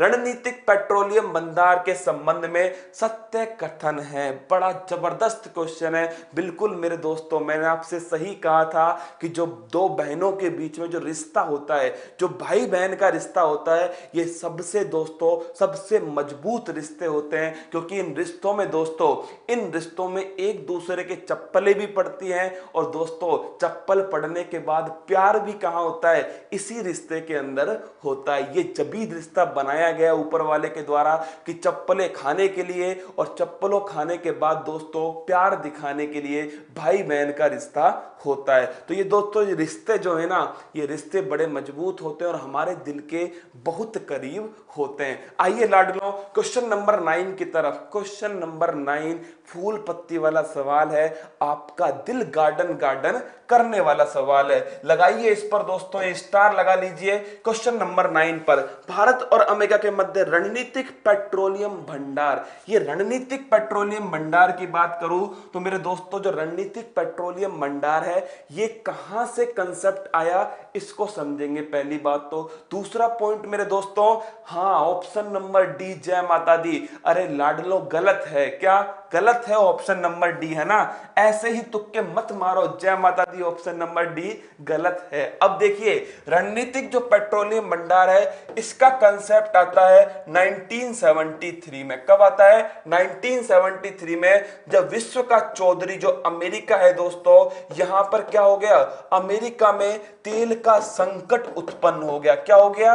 अमेरिका में मेरे दोस्तों तेल का संकट उत्पन्न हो गया 1973 में। और आपको मैं बता दूं मेरे दोस्तों कि जब तेल का संकट उत्पन्न हुआ तो अमेरिका ने सोचा कि इस संकट से निपटने के लिए आपके पास पहले से ही तेल के भंडार होने चाहिए। क्या? तेल के भंडार होने चाहिए। तो तेल का संकट उत्पन्न हुआ तो दोस्तों तेल के भंडार की जरूरत महसूस हुई। क्या? तेल के भंडार की जरूरत महसूस हुई, और इसीलिए दोस्तों रणनीतिक तेल भंडार का कंसेप्ट सामने आया। अब भारत और अमेरिका के मध्य क्या हुआ है दोस्तों? एग्रीमेंट हुआ है। क्या हुआ है? भारत और अमेरिका के मध्य एग्रीमेंट हुआ है रणनीतिक तेल भंडार के लिए। क्योंकि जो भारत है मेरे लाडलो, जो इंडिया है, आपको याद होना चाहिए कि जो इंडिया है वो तीसरे नंबर का सबसे बड़ा तेल उपभोक्ता देश है। कौन सा है? तीसरे नंबर का सबसे बड़ा तेल उपभोक्ता देश है। और हमारी जो जरूरत है उसका 85% तक हम क्या करते हैं? आयात करते हैं दोस्तों। तीसरे सबसे बड़े आयातक भी कौन है? हम ही हैं जो क्या करते हैं? इंपोर्ट करते हैं। अब देखिए क्या भारत में तेल भंडार है? तो मेरे लाडलो आपको लेकर चलता हूं ऑफिशियली साइट के ऊपर, जहां पर क्या लिखा हुआ है, फिर इसका आंसर हम देंगे। देखिए मेरे दोस्तों, आइए मेरे साथ में, ये Indian strategical petroleum reserve limited की ऑफिशियल साइट है और इसके अंदर लिखा हुआ है मेरे लाडलो, देखिए the approve revise coast estimate for Visakhapatnam, Mangalore and Padur. तो दोस्तों कहां कहां पर है? एक तो स्थित है विशाखापट्टनम के अंदर, और ये विशाखापट्टनम मेरे दोस्तों कहां पर है? आंध्र प्रदेश के अंदर है। एक स्थित है मंगलोर के अंदर। कहां पर है? मंगलोर के अंदर, जो कर्नाटक के अंदर स्थित है। और एक स्थित है मेरे दोस्तों पांडूर के अंदर, ये भी कर्नाटक में। अगर आपसे पूछ ले कि जो भारत के तेल भंडार हैं, ये तेल भंडार कहां कहां पर स्थित हैं, तो विशाखापट्टनम, मैंगलोर और दोस्तों पांडूर के अंदर स्थित है। ये तीनों दोस्तों क्या? तीनों तेल भंडार। तो मेरे लाडलो ये क्वेश्चन देखिए, क्वेश्चन क्या कह रहा है कि ये भंडार युद्ध और दाम बढ़ने के समय काम आते हैं। बिल्कुल सही बात है दोस्तों, युद्ध और दाम बढ़ने के समय इसे हम काम में लेंगे। इन भंडारों की अवधारणा द्वितीय विश्व युद्ध के समय चर्चा में आई थी। नहीं प्यारे दोस्तों, द्वितीय विश्व युद्ध कब से कब तक था? 1939 से 1945 तक था। ऐसा नहीं हुआ। भारत में एकमात्र रणनीतिक तेल भंडार कर्नाटक के पांडूर में है। यह भी गलत है दोस्तों। तो ऑप्शन नंबर जो ए है वो इसका सही आंसर है। ऑप्शन नंबर ए इसका सही आंसर है। और अमेरिका आया है दोस्तों, आप जानते हो अमेरिका जो है, अमेरिका दोस्तों पेट्रोल पंप आया है। वॉशिंगटन डीसी राजधानी है, पोटामैक नदी के करीब है। कहां पर है? पोटामैक नदी के करीब है। और मेरे दोस्तों आपको याद है कि जो अमेरिका है, वाशिंगटन डीसी, पोटामैक नदी और डोनाल्ड ट्रंप क्या है, यहाँ के राष्ट्रपति हैं। ये कौन है? तो ये धर्मेंद्र प्रधान है। कौन है दोस्तों? धर्मेंद्र प्रधान है। और ये हमारे क्या है? ये हमारे पेट्रोलियम मंत्री हैं। कौन से मंत्री हैं? पेट्रोलियम मंत्री। हाल ही में बॉम्बे हाई कोर्ट ने किस आईपीएल टीम के अनुबंध को खत्म करने की याचिका पर निर्णय देते हुए बीसीसीआई पर 4800 करोड़ रुपए का जुर्माना लगाया है? बड़ा अच्छा क्वेश्चन है कि 4800 करोड़ रुपए का जुर्माना लगाया है दोस्तों। किसके ऊपर लगाया है? तो बीसीसीआई के ऊपर लगाया है। किसके ऊपर? बीसीसीआई के ऊपर लगाया है। क्यों लगाया है दोस्तों? तो डेक्कन जो चार्जर्स था, क्या नाम था? डेक्कन चार्जर्स। ये टीम थी मेरे लाडलो, 2009 के अंदर आईपीएल जीता था किसने? डेक्कन चार्जर्स। डेक्कन चार्जर्स कहां की है? हैदराबाद की है। कहां की है मेरे लाडलो? हैदराबाद की है। और हैदराबाद किस नदी के किनारे है? मूसी नदी के किनारे। मैंने कहा था ना आपसे, निजाम की नगरी दोस्तों। हाँ, बेगम को छोड़कर किसको ले गए थे? कुत्ते को ले गए थे दोस्तों अपने साथ में। वो है हैदराबाद, ऑपरेशन पोलो के समय। किसके समय? ऑपरेशन पोलो के समय। अब देखिए दोस्तों, ये न्यूज क्यों चर्चा में आई, तो मैं आपको दिखा दूं कि ये न्यूज क्यों चर्चा में आई। तो देखिए, the board of control for cricket in India has been asked to पे 4800 करोड़ रुपए for wrongfully termination Deccan chargers from the Indian premiere league. मतलब कि जो बीसीसीआई है दोस्तों, इस बीसीसीआई ने क्या किया? डेक्कन चार्जर्स है, जो कौन सी टीम है? डेक्कन चार्जर्स की जो टीम है मेरे लाडलो, इसे क्या कर दिया? डेक्कन चार्जर्स की टीम को गलत तरीके से क्या कर दिया? गलत तरीके से इसके अनुबंध को, इसके कॉन्ट्रैक्ट को क्या कर दिया? कॉन्ट्रैक्ट को समाप्त कर दिया। कब किया? 2012 में किया। कब किया? 2012 में किया। इसीलिए मेरे लाडलो, किसने? बॉम्बे हाई कोर्ट ने। किसने? बॉम्बे हाई कोर्ट ने क्या कर दिया है दोस्तों? 4800 करोड़ रुपए। कितना है? 4800 करोड़ रुपए। बिल्कुल मेरे दोस्तों, जीरो लगाने का काम किसका है? आपके ऊपर छोड़ता हूं, जीरो आपको लगानी है 4800 करोड़ पर। तो 4800 करोड़ रुपए का जुर्माना किसके ऊपर लगा दिया है? बीसीसीआई के ऊपर लगा दिया है। अब सवाल बनता है, जो दोस्तों ये board of control for cricket in India है, इसका मुख्यालय कहां पर है? तो ध्यान रखना, बानखेड़े स्टेडियम में। कहां पर है मेरे लाडलो? बानखेड़े स्टेडियम। और बानखेड़े स्टेडियम कहां पर है? ये मुंबई के अंदर है। कहां पर स्थित है? मुंबई के अंदर। और बीसीसीआई के अध्यक्ष कौन है? तो ये है दोस्तों बंगाल टाइगर, सौरभ गांगुली। कौन है? सौरभ गांगुली वर्तमान में इसके अध्यक्ष है। तो इसका आंसर क्या है? डेक्कन चार्जर इसका आंसर है। इसको दोस्तों हटा दिया। क्या कर दिया? इसको गलत तरीके से हटाया। किसको? डेक्कन चार्जर्स को। ये दोस्तों आरोप बीसीसीआई के ऊपर है। किसमें से हटाया? मनोरंजन का बाप आईपीएल के अंदर से। कहां से? इंडियन प्रीमियर लीग के अंदर से। ये मेरे दोस्तों वो 10 सवाल थे जो आज की हमारी सुर्खियां बने। लेकिन मेरे लाडलो, इस 10 के बाद में 5 वो सवाल जो आने वाले एग्जाम के लिए, चाहे फर्स्ट ग्रेड संस्कृत विभाग का एग्जाम हो या कोई भी एग्जाम हो दोस्तों, उनके लिए अति महत्वपूर्ण होने वाले। पटवार, कांस्टेबल, सब ध्यान से सुन लेना। मैं फिर कह रहा हूं दोस्तों आपसे कि जो 5 सवाल मैं लेकर आ रहा हूं ना आपको, ये 2020 को दोस्तों और मजबूत कर देंगे। तो आइए, हाल ही में किस भारतीय एम्पायर को आईसीसी द्वारा एलीट पैनल में शामिल किया गया है? तो किसे किया गया था? नितिन मेनन को। याद है ना आपको? नितिन मेनन को एलीट पैनल के अंदर शामिल किया गया है दोस्तों आईसीसी के द्वारा। अगला प्रश्न देखिए, हाल ही में केंद्र सरकार ने ओबीसी जातियों में वर्गीकरण हेतु आयोग का कार्यकाल बढ़ा दिया है। यह आयोग किसकी अध्यक्षता में गठित किया गया है? लिख लेना, यहां पर पेपर में आएगा। क्या पेपर में आएगा? निश्चित लिख लो दोस्तों। देखिए, जो ओबीसी है हमारा, इस ओबीसी जातियों के अंदर वर्गीकरण हेतु एक आयोग बनाया गया जिसका नाम था रोहिणी आयोग। क्या नाम था? रोहिणी आयोग इसका नाम था। और मेरे लाडलो, याद होना चाहिए कि जो रोहिणी आयोग है, इसका कार्यकाल समाप्त हो रहा था, लेकिन 6 माह के लिए इसका कार्यकाल एक्सटेंड कर दिया है 31 जनवरी 2021 तक। कब तक? 31 जनवरी 2021 2021 तक इसका कार्यकाल एक्सटेंड कर दिया है। अब मैं आपसे पूछ लूं मेरे दोस्तों, अब मैं आपसे अगर पूछ लूं कि जो रोहिणी आयोग है, जो ओबीसी है मेरे लाडलो, ये उद्देश्य क्या है इसका, तो ओबीसी के अंदर उपवर्गीकरण करना ही क्या है इसका उद्देश्य है। अगला प्रश्न देखिए, हाल ही में किसे राष्ट्रीय लोक वित्त एवं नीति संस्थान का अध्यक्ष नियुक्त किया गया। मैंने आपको कहा था कि इन चारों में से कौन खाली बैठा हुआ है दोस्तों, वो खाली बैठा हुआ है उर्जित पटेल भाई साहब। कौन है, उर्जित पटेल। याद है आपको, रिजर्व बैंक ऑफ इंडिया के गवर्नर बने थे, लेकिन दोस्तों क्या कर दिया, पद छोड़ दिया और वर्तमान में खाली बैठे हुए हैं। तो सरकार ने कहा कि खाली मत बैठिए, क्या कर लीजिए, राष्ट्रीय लोक वित्त एवं नीति संस्थान के अध्यक्ष बन जाइए। तो कौन बने दोस्तों, उर्जित पटेल बनाए गए हैं राष्ट्रीय लोक वित्त एवं नीति संस्थान के अध्यक्ष।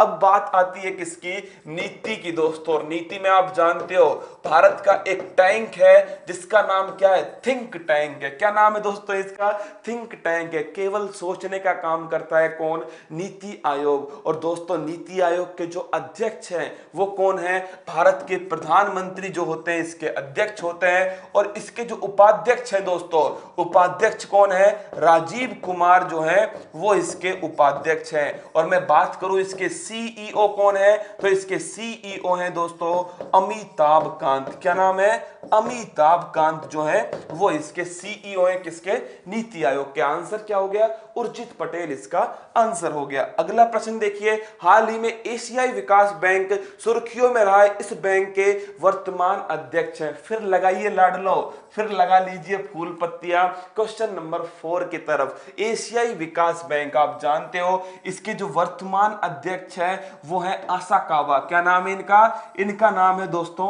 आसाकावा। अब देखिए डेविड मालपस, याद है आपको डेविड मालपस मेरे दोस्तों, ये किसके अध्यक्ष है, ये अध्यक्ष है विश्व बैंक के। किसके हैं, वर्ल्ड बैंक के अध्यक्ष हैं डेविड मालपस। एशियन डेवलपमेंट बैंक की बात करूं तो मेरे लाडलो, एशियन डेवलपमेंट बैंक जो है 1966 के अंदर इसकी स्थापना होती है।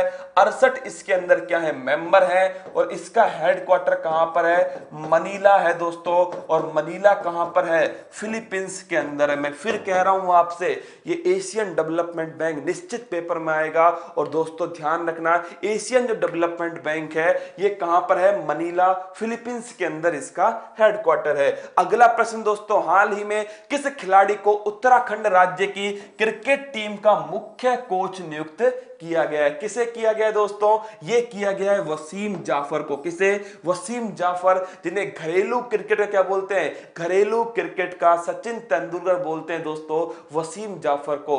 और ये दोस्तों ध्यान रखना, इन्हें उत्तराखंड राज्य का क्या किया गया है, उत्तराखंड राज्य का मुख्य कोच नियुक्त किया गया है। अब आइए दोस्तों रिवीजन के ऊपर, किसके ऊपर आते हैं, रिवीजन के ऊपर। मेरे कुछ दोस्त सोचते होंगे कि सर रिवीजन क्यों कराते, ये केवल वही सोचते हैं जो दोस्तों आजकल में ही क्या मेरे साथ में जुड़े, वो खुद मेहनत दोस्तों अनुभव करेंगे कि 7 दिन बाद उनके अंदर कितना परिवर्तन होता है। और मैं रिवीजन कराऊंगा, निश्चित कराऊंगा दोस्तों।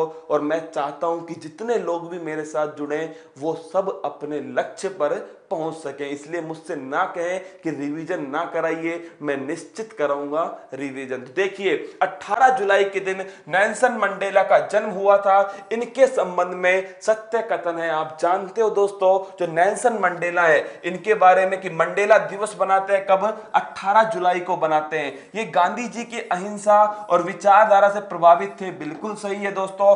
इन्हें भारत रत्न से सम्मानित किया गया, बिल्कुल 1990 के अंदर इन्हें और डॉक्टर भीमराव अंबेडकर को भारत रत्न दिया गया। ये दक्षिण अफ्रीका के पहले अश्वेत राष्ट्रपति थे, ये भी सही है। 27 वर्षों तक दोस्तों, कितने वर्षों तक, 27 वर्षों तक जेल के अंदर रहे थे कौन, नेल्सन मंडेला। 27 वर्षों तक जेल के अंदर रहे थे नेल्सन मंडेला। 1990 में भारत रत्न और 1993 के अंदर क्या, 1993 के अंदर इन्हें शांति का नोबेल पुरस्कार दिया जाता है। ऑप्शन नंबर नंबर डी क्या है इसका सही आंसर है। अगला प्रश्न देखिए, हाल ही में प्रसाद स्कीम के तहत सोमनाथ में तीर्थ यात्रा सुविधाओं का विकास किया गया है, यह मंदिर किस राज्य में स्थित है? तो बताइए दोस्तों, यह मंदिर है गुजरात के अंदर। कहां पर है? गुजरात। प्रसाद स्कीम आप जानते हो मेरे लाडलो 2014-15 में लॉन्च की गई थी, और सबसे बड़ी बात है कि इसका उद्देश्य है जो तीर्थ स्थान है, इन तीर्थ स्थानों का कायाकल्प करना। क्या करना? तीर्थ स्थान जो है इन्हें दोस्तों ब्यूटी पार्लर के अंदर छोड़ के आना और इनका क्या कर देना? कायाकल्प कर देना। तो ऑप्शन नंबर डी गुजरात में स्थित है सोमनाथ मंदिर, जिसके ऊपर दोस्तों महमूद गजनवी ने लूटपाट की दृष्टि से आक्रमण किया और सरदार वल्लभ भाई पटेल ने इसका पुनः निर्माण करवाया। अगला प्रश्न, हाल ही में भारत और यूरोपियन यूनियन के मध्य विज्ञान एवं प्रौद्योगिकी सहयोग को कितने वर्षों के लिए बढ़ाने पर सहमति मिली है? 5 वर्षों पर। कितने दोस्तों? 5 वर्षों के लिए मिली है। अब आपसे अगर मैं पूछ लूं कि कब से कब तक है? 2020 से 2025 तक ये अनुमति दी गई है। यूरोपियन यूनियन याद है मेरे लाडलों आपको, 1993 में इसकी नाम आता है यूरोपियन यूनियन। इसका मुख्यालय कहां पर है? ब्रुसेल्स के अंदर है। इसमें जो मेंबर हैं वो पहले 28 थे, वर्तमान में कितने हैं? वर्तमान में इसके अंदर 27 मेंबर है। कौन अलग हो गया? इंग्लैंड अलग हो गया। कौन? इंग्लैंड अलग हो गया। हाल ही में केबीआईसी ने चमड़ा कारीगरों के लिए पहला अत्याधुनिक फुटवेयर प्रशिक्षण केंद्र कहां पर स्थापित किया है? आ गया वो दोस्तों वो सवाल जिसमें मैंने आपको एक गाना याद करवाया था। देखता हूं किसको वो गाना याद है। वो इसीलिए याद है क्योंकि मैं आपको रिवीजन कराता हूं दोस्तों, और ये रिवीजन जो है ना, ध्यान रखना, जब पेपर दोगे ना तब समझ में आएगा कि कितना महत्वपूर्ण ये पार्ट था। तो मेरे दोस्तों याद रखना, दिल्ली के अंदर है जहां पर पहला अत्याधुनिक फुटवेयर प्रशिक्षण केंद्र स्थापित किया। और मैंने आपको कहा था कि दोस्तों इसमें हेल्प कौन करेगा? तो इसमें हेल्प करेगा आगरा का जो केंद्रीय फुटवेयर प्रशिक्षण हमारा संस्थान है, वो इसमें हेल्प करने वाला है। और मैंने आपको याद कराया था कि जूती लादे सोनियो मैं कहा ना गोरियो। तो दोस्तों जूती से क्या बना? फुटवेयर बना। गोरियो से क्या बन गया? उससे बन गया मेरे लाडलों आगरा। क्या बन गया? आगरा बन गया। तो इसका आंसर है ऑप्शन नंबर सी। हाल ही में भारत की पहली संपर्क रहित पार्किंग की शुरुआत कहां पर की गई? तो मेरे दोस्तों ये की गई हैदराबाद के अंदर। कहां पर होती है? हैदराबाद के अंदर होती है। और आपको याद है हैदराबाद के अंदर दोस्तों एयरपोर्ट पर, कहां पर? एयरपोर्ट पर ये पार्किंग दोस्तों स्टार्ट की जाती है। कहां पर? एयरपोर्ट के अंदर पार्किंग स्टार्ट होती है। और मेरे लाडलो ये भी ध्यान रखना है, संपर्क रहित का मतलब है कि आपको रिसिप्ट नहीं मिलेगी। ऑनलाइन दोस्तों फास्ट टैग से क्या होगा? ऑनलाइन ही टोल का भुगतान हो जाएगा और कोई रसीद की जरूरत नहीं है किसके अंदर? इस पार्किंग के अंदर। अगला प्रश्न, हाल ही में किस देश ने दक्षिण चीन सागर में युद्ध अभ्यास लाइव फायर एक्सरसाइज आयोजित की है? तो आपको याद रखना है किसने की थी मेरे लाडलो? ताइवान ने की थी। किसने की थी? ताइवान ने की थी। और मैंने आपको समझाया था दोस्तों कि ताइवान किस नीति का विरोध कर रहा है? One China policy. किसका? एक अखंड चाइना है, इसका विरोध कौन करता है दोस्तों? ताइवान करता है। और दक्षिणी चीन सागर में चीन और अन्य देशों के मध्य जो विवादित है दोस्तों वो है 9 डैश लाइन। कौन सी? 9 डैश लाइन। ताइवान की राजधानी ताइपे है और ये फार्मोसा द्वीप पे स्थित है। किस पर? फार्मोसा द्वीप पर स्थित है। अगला प्रश्न दोस्तों, हाल ही में किस देश ने कोरोना संक्रमण के प्रसार को रोकने के लिए 1 लाख उदबिलाव, जिन्हें हम क्या बोलते हैं? मिंक कहते हैं, को मारने का आदेश दिया? तो वो था मेरे दोस्तों स्पेन। कौन था?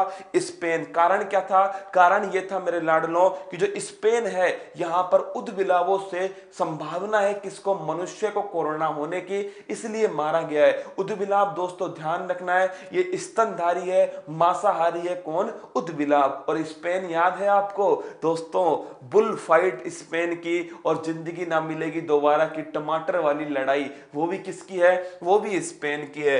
अगला प्रश्न देखिए, हाल ही में संयुक्त राष्ट्र सुरक्षा परिषद के संकल्प 1267 चर्चा में रहा है, इस संकल्प का संबंध है। तो आपको पता है किसी व्यक्ति को वैश्विक आतंकवादी घोषित करने के लिए आता है संकल्प 1267।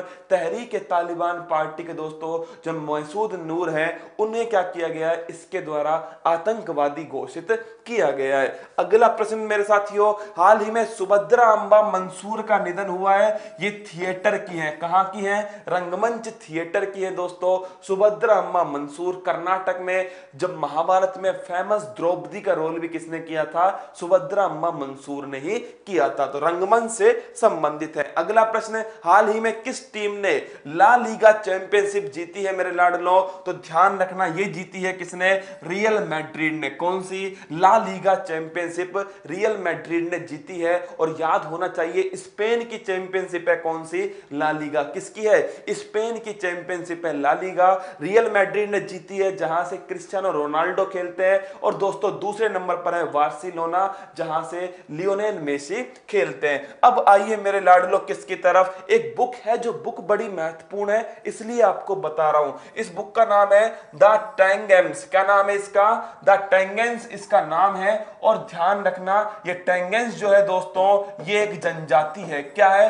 जनजाति है, जो कहां की है? अरुणाचल प्रदेश की है। और दोस्तों यही क्या है? एक भाषा भी है। क्या है? एक भाषा भी है मेरे लाडलो। तो ध्यान रखना, अरुणाचल प्रदेश की एक भाषा है। अब आते हैं कल के फूल पत्ती वाले सवाल पर। उसके बाद में जो हम दोस्तों विश्व दर्शन स्टार्ट करने वाले हैं, जिसमें महाद्वीप है, महासागर है, हम इसके बारे में चर्चा करेंगे कि कौन कौन से महाद्वीप और महासागर है। कल से दोस्तों नॉर्थ अमेरिका हमारा स्टार्ट हो जाएगा। 5 मिनट बात करेंगे डेली किसके ऊपर? दोस्तों विश्व के ऊपर। और जब हमारा 300वां एपिसोड होगा, कब मेरे लाडलो? 300वां एपिसोड है हमारा बुधवार को, तब से स्टार्ट कर देंगे साइंस का जो प्रश्न है वो आपके लिए। तो 300वां एपिसोड बुधवार को जब होगा दोस्तों, तो आपके लिए जो साइंस का प्रश्न है वो स्टार्ट कर देंगे। और आज जो है वो महाद्वीप महासागर स्टार्ट करते हैं। कल नॉर्थ अमेरिका पहला महाद्वीप आपके सामने होगा। तो देखिए मेरे लाडलो, ऑपरेशन नमस्ते की बात करूं, ये किसके द्वारा प्रारंभ किया गया? तो ये थल सेना के द्वारा किया गया। किसके द्वारा? भारतीय थल सेना के द्वारा ऑपरेशन नमस्ते प्रारंभ किया गया। आपसे बात करूं, थल सेना के अध्यक्ष मनोज मुकुंद नरवणे, जल सेना के अध्यक्ष दोस्तों इसके एडमिरल करमबीर सिंह, और वायुसेना उड़िया भदौरिया, और इसरो के हैं दोस्तों वर्तमान में के शिवान। कौन है? के शिवान। थल सेना के द्वारा ऑपरेशन नमस्ते स्टार्ट होता है कोविड-19 के लिए। वायुसेना के द्वारा दोस्तों कौन सा? ध्यान रखना है, एक हमने स्टार्ट किया, उसका नाम है वंदे भारत मिशन। इससे संबंध है दोस्तों किसका? एयरफोर्स का संबंध है वंदे भारत मिशन से। और जल सेना दोस्तों समुद्र सेतु मिशन। कौन सा है? समुद्र सेतु मिशन। तो इसका आंसर है भारतीय थल सेना। कल के लिए सवाल कौन सा है? नमस्ते ओवर हैंडशेक अभियान किस राज्य के द्वारा प्रारंभ किया गया? कर्नाटक, राजस्थान, केरल, छत्तीसगढ़। जिसने भी मेरी क्लास ली 18 जुलाई वाली कोविड-19 वाली, इन चारों राज्यों संबंधित कोविड-19 के लिए जो महत्वपूर्ण कार्य किए गए वो भी आपको कमेंट्स बॉक्स में बताने। कर्नाटक, राजस्थान, केरल और छत्तीसगढ़। 36 का आंकड़ा याद है दोस्तों आपको? 36 का आंकड़ा याद है तो मुझे जरूर बताना कमेंट्स बॉक्स के अंदर। अब आइए दोस्तों विश्व के महासागर एवं महाद्वीप। मैंने आपसे कहा था कि हम स्टार्ट करेंगे किससे? बेसिक से स्टार्ट करेंगे और धीरे धीरे दोस्तों हर महाद्वीप से इंपॉर्टेंट पॉइंट जो हैं उन्हें निकाल लेंगे मैप में से, और मैप के अंदर उन्हें आपको डिक्टेट करा देंगे। तो मेरे दोस्तों तैयार हो जाइए, विश्व के महाद्वीप एवं महासागर अपना वर्ल्ड मैप उठा लीजिए और उसके अंदर आप क्या कीजिए? महाद्वीप और महासागर जो हैं वो लिख लीजिए कौन कौन से। कल हम आएंगे नॉर्थ अमेरिका के ऊपर। देखिए मेरे दोस्तों ये आपके सामने सामने है नॉर्थ अमेरिका, साउथ अमेरिका। देखिए सब पहला महाद्वीप आपके सामने नॉर्थ अमेरिका, यहां पर स्थित है साउथ अमेरिका, यहां स्थित है दोस्तों यूरोप, यहां पर है अफ्रीका और यहां पर है एशिया, और यह है मेरे लाडलों ऑस्ट्रेलिया, और यहां स्थित है अंटार्कटिका। ये है हमारे महाद्वीप। देखिए north America, south America, Europe, Africa, Asia, Australia और अंटार्कटिका। ध्यान रखना इसमें जो ये अंटार्कटिका है ना, यहां पर मानव नहीं रहता। मानव रहित अगर पूछ ले आपसे कि कौन सा महाद्वीप है तो वो है मेरे दोस्तों अंटार्कटिका। कौन सा है? अंटार्कटिका जो है वो मानव रहित क्या है? मानव रहित दोस्तों महाद्वीप है। अगर पूछ ले आपसे श्वेत महाद्वीप कौन सा है, व्हाइट कॉन्टिनेंट, वो भी दोस्तों अंटार्कटिका है। आपसे ये पूछ ले कि दोस्तों कौन सा महाद्वीप एक प्रयोगशाला की तरह है, वो भी मेरे लाडलो कौन सा है? रिसर्च करने के लिए महाद्वीप है, वो भी अंटार्कटिका है। नॉर्थ अमेरिका दोस्तों मैं आपको क्या पढ़ाने वाला हूं 2 मिनट में सुन लीजिए। नॉर्थ अमेरिका की बात करूं तो दोस्तों कोलंबस किसने खोज की? कोलंबस ने खोज की। इसमें अमेरिका, कनाडा, मैक्सिको ये देश हैं दोस्तों। इनसे संबंधित जो इंपॉर्टेंट पॉइंट होंगे वो हम डिस्कस करेंगे। साउथ अमेरिका की बात करूं लाडलो तो साउथ अमेरिका में ब्राजील है, चिली है, अर्जेंटीना है, पराग्वे है, उरुग्वे है दोस्तों। ये सभी कहां पर है? साउथ अमेरिका के अंदर है। इस पर चर्चा हम करने वाले। यूरोप मेरे लाडलो, यूरोप का हर देश महत्वपूर्ण है। स्पेन, जर्मनी, इंग्लैंड, फ्रांस सभी के बारे में हम चर्चा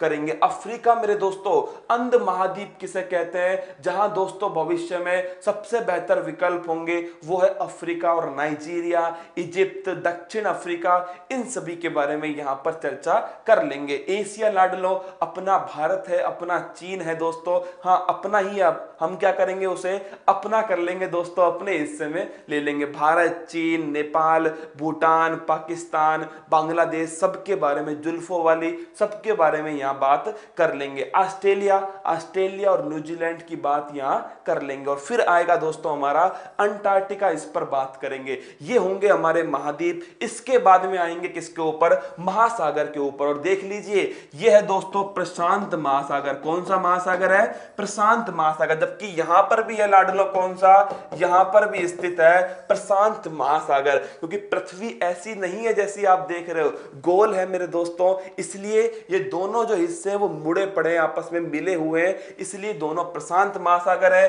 बीच के अंदर है अटलांटिक महासागर। कौन सा महासागर है? अटलांटिक महासागर। और यहां पर स्थित है दोस्तों हिंद महासागर। कौन सा है? हिंद महासागर, इंडियन ओशियन। तो प्रशांत महासागर, अटलांटिक महासागर और मेरे लाडलो हिंद महासागर, और ऊपर स्थित है कौन सा? आर्कटिक महासागर। कौन सा है? आर्कटिक महासागर। तो ये जो महासागर हैं इनके बारे में भी चर्चा करेंगे कि प्रशांत महासागर में कौन कौन से द्वीप हैं, क्यों फायर ऑफ रिंग्स यहां पर है दोस्तों, इसके बारे में। अटलांटिक जो महासागर है जो एस आकृति का महासागर है, कौन सी आकृति है इसकी? एस आकृति का महासागर है, इसके बारे में बात करेंगे। और इंडियन ओशियन जो हमारे लिए अति महत्वपूर्ण है, एकमात्र महासागर जिसका नाम एक देश के नाम पर है, वो है लाडलो इंडियन ओशियन। खुद के ऊपर गर्व होना चाहिए कि हम भारत के हैं लाडलो। और ऊपर है आर्कटिक महासागर जहां पर नॉर्वे जैसा देश स्थित है जो ध्रुव के ऊपर स्थित है। इन सब के बारे में चर्चा करूंगा लाडलो, लेकिन आपका प्यार, इसकी सबसे ज्यादा जरूरत होगी राजूरी टीम को मोटिवेट करने के लिए। तो सबसे अधिक संख्या में दोस्तों आप लाइव जुड़ेंगे मेरे साथ में तो मैं आपके सामने ये वाला जो पोर्शन है वो लेकर आने वाला हूं। अब देखिए मेरे दोस्तों इसके साथ ही आज का प्रश्न आपके सामने है कि भारत का उत्तर पूर्व क्षेत्र प्राकृतिक सुंदरता से भरपूर है, जहां उग्रवाद की समस्या पर काफी हद तक काबू पाने के बावजूद उम्मीद के अनुसार पर्यटन नहीं बढ़ पाया। कारण क्या है? कारण है दोस्तों कनेक्टिविटी का अभाव। किसका अभाव है?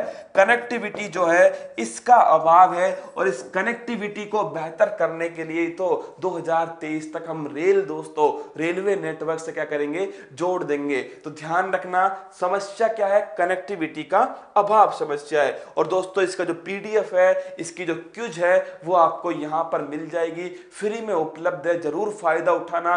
देखिए अगर कोई काम करो तो पूरा करो, वरना उसे स्टार्ट ही मत करो। आपसे एक ही बात कह रहा हूं, अगर आपको लगे कि फूल पत्ती वाली क्लास आपके लिए महत्वपूर्ण है तो इस पर विश्वास करो, और एक एग्जाम इस क्लास के अनुसार देकर देख लो।